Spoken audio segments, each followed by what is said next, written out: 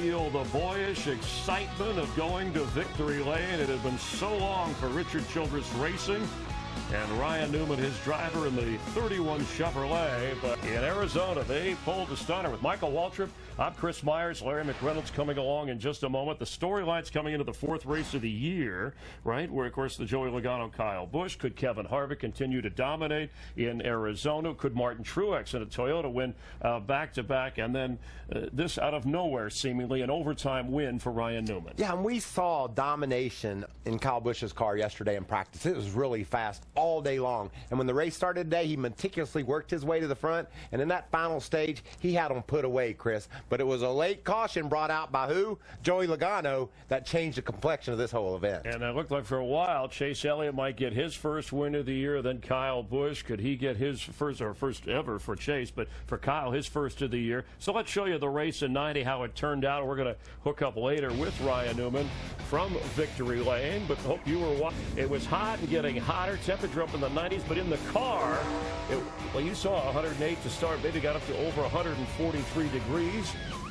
Under caution, Brad Keselowski, rear tire changer, slow stop. He was running second at the time. Great racing for the lead right before stage one, and Logano gets stage one. And I just love the way these guys were sprinting for this stage victory. Look at Logano, Kyle Larson all the way off the track. Brad Keselowski recovered to be a part of this, but at the end of stage one, it was Joey Logano that took the checker.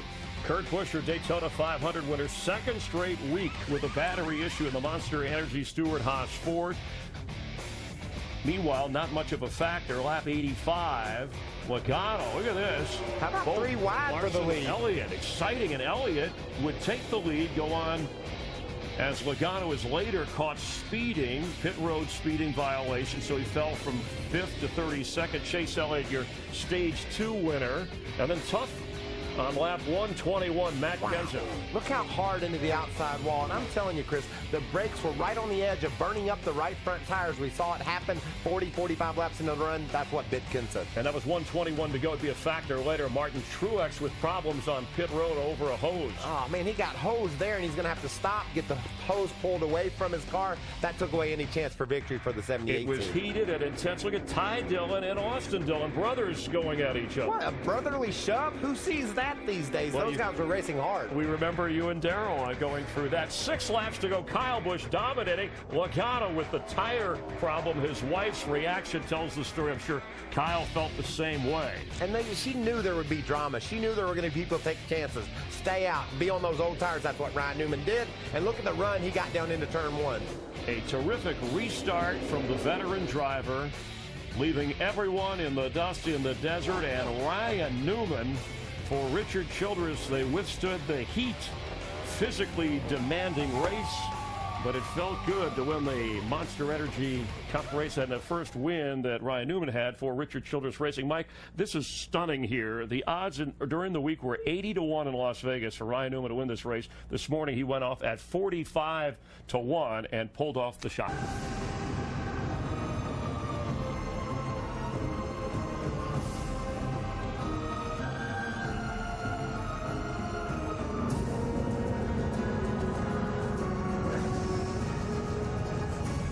Glad to have you watching FS1 at Victory Lane. And let's go to Victory Lane, where 39-year-old Ryan Newman in that Granger Chevrolet of Richard Childress Racing pulled off a stunning upset, led the final 6 laps. It was an amazing, dramatic victory. And Ryan, first, congratulations. Tell us just how drained you are physically and emotionally. More physically, just cooked inside the race car. It was so hot that about lap 150 I got the chills, which means your body's overheating. So just an awesome day for our Granger Chevrolet. I have to thank Caterpillar, Coca-Cola, Monster for supporting our series. Kalahari, Aggressive Hydraulics, and all the great people at RCR and ACR who have given us this opportunity. It's just an amazing day for me. It's been so long since I've been in Victory Lane. I just can't thank everybody enough. You know, Ryan, they can't thank you enough for sure. You know, when an athlete just leaves it all on the court, gave it all he got. When the temperatures were the hottest today, that's when you were at your best. You drove all the way up to 7th position on that late green flag run, running time faster than our leader, Kyle Busch. What were you thinking inside the car? Could you get there? I didn't think I could get there on a green flag run. We started too far back, and we were not that good of a car on a short run. Excuse me, but an amazing car on a long run. And Luke made the ultimate call for us to stay out. and just put herself in contention for a victory, and I was able to pull it off. So just you never know sometimes. I was hoping that it was going to be a race to the overtime line, but either way, just proud of the guys, everybody at Granger and Caterpillar and Chevrolet that make this thing happen. Richard Childress, all the guys at the shop, RCR and ECR. Just a total collective effort. It's been so long since I've been in victory lane, and it feels so good. I wish my wife and kids and my family were here, but I guess we'll get to celebrate when I get home. Yeah, and hopefully they're watching you be a big star. And the idea of Kyle Busch having the best car, but then the Logano caution comes out. What we saw, the reaction from the Kyle Busch team. What was your reaction? Did you think, hey, this is my ticket? I guess there's a little dramatic irony there if you think about it, but we were in the right place at the right time and did what we needed to do. And if a couple guys would have stayed out in front of us, it may not have happened. But either way, just proud of the guys that give me this opportunity. It's like I said, it's been so long. I didn't forget how to do it, but after so while, for so long, you get thinking to yourself, man, is it just that tough? Are you losing it? And we didn't lose it today. Well, you could tell with the lap times and the way that car is running. Talk about your owner, Richard Childress. He puts his heart and soul into that team, brings competitive cars week in and week out to finally return him where he belongs, to victory lane. It's got to be a great feeling. Yeah, I'm going to throw Richard under the bus here a little bit. He told us going to the driver's meeting this morning, he goes, man, we just got to finish one. We've been struggling with running good this year and not having any finishes to show it. So I guess we showed him, and so proud of him and Judy and everybody that gives us this opportunity. It's just it's special. It's been so long, and I think the length between victories makes it that much more special for me. So I don't want to wait that long again, but in saying that, it's just an amazing feeling, all the guys on the team. Yeah, to tell you how far back for Richard Childress Racing, the last win period for him in Cup. Kevin Harvick was his driver here in Phoenix. For you, though, this is your second overtime Phoenix win. Let's talk about that restart, Ryan. Can you take us through it? Those were so key today for different leaders throughout the race, and then you were able to hang on and close the door in overtime. Well, I just wanted to take the outside. That was the first key for me, was to be able to pick the outside. I had started outside of Stenhouse a couple times during the day, and I knew he was shifting, but usually by the time he grabs fourth, I get a good enough burst off the corner that I could pull ahead. So I did not know if the 42 had 2 tires or 4 tires or what, but I knew they were better tires than mine. But in saying that, I had the track position. So I was looking in the MIA post mirror, having a little reflection back to fall of 2014 when I used 8 tires, and I saw him down there. But he did a great job, raced me clean, and that's all you can ask for. I mean, it was good, hard racing. It was misfortune of somebody else that gave us the opportunity today, and we'll take it. We were reflecting to that too, and wondered what would happen to Kyle. We talked to Kyle before the race and said, can you get all 4 tires down on the bottom and make that pass? When were you confident that you could hold him off? You exited 2 with a pretty good gap. Did you feel good then? Yeah, when I had 3 car lengths coming off of 2 coming to the checkered, I knew that if I got it into 3 hard enough, no matter how hard he dove it in there, he wasn't going to have enough grip to even door me. So I did that, and still had enough room to come off turn 4. So just an amazing finish. Looked like we maybe would have been able to hold him off for a lap or 2 more, but either way, that's all it took.